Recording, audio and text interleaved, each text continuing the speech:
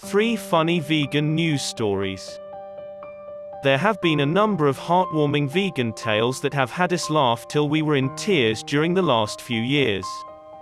We hope you'll enjoy these hilarious vegan news articles as much as we do. 1. Gary Gate. It's not vegan cheese, it's Gary, was established on Facebook. Sainsbury's joined in on the act, rebranding the product as Gary by Sainsbury. Bute Island Foods, the firm behind the line, joined in on the fun and uploaded a picture of one of their employees named Gary clutching a renamed Gary vegan cheese.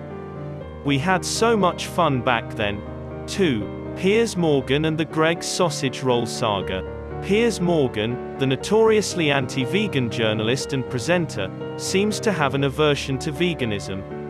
A new Greggs vegan sausage roll in 2019 had him pumped up. Piers became a meme when he tasted the new product before pretending to hurl it up in a bin on Good Morning Britain, the ITV morning program he was once a co-host of. Do you agree, Piers? Susanna Reid, his co-host, overlooked his humiliating behavior and praised the vegan sausage roll.